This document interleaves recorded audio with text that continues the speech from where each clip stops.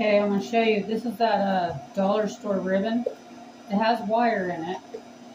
And so I just pull the wire out before I use it. So I'm just going to show you an easy way to do some bows. Okay, and these are just knee-high stockings, which are great to make the collars for the dogs. So you just cut a little piece off, stretch it out. Okay. So this has been glued.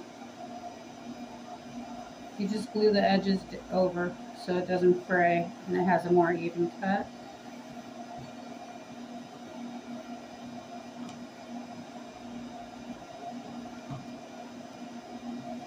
Super simple. Okay. Take a rubber band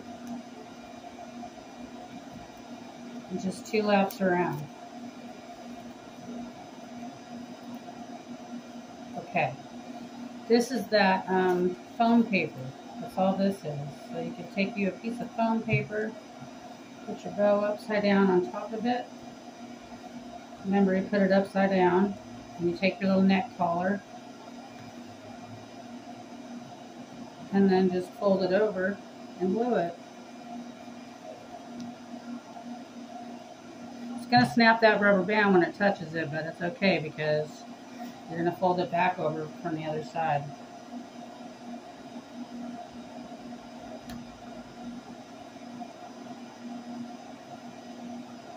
This is the back of the bow. Customer's not going to see that, so it doesn't really matter.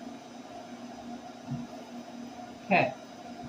I just stick a button on top. Whatever color I got that matches the one that I'm working on is what I'll use. Not a lot of thought goes into it. Okay, there's a necktie for a dog.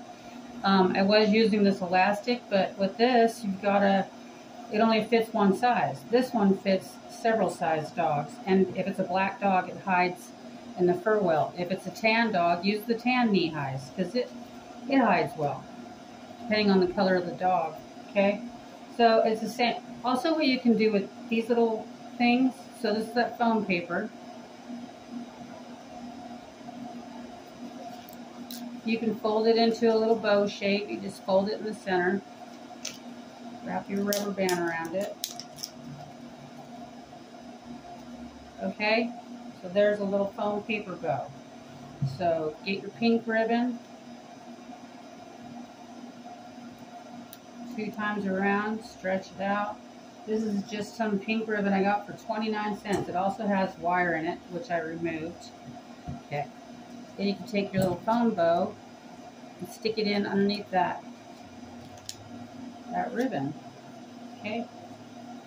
All right, same thing. Get your foam paper. Probably need a longer one.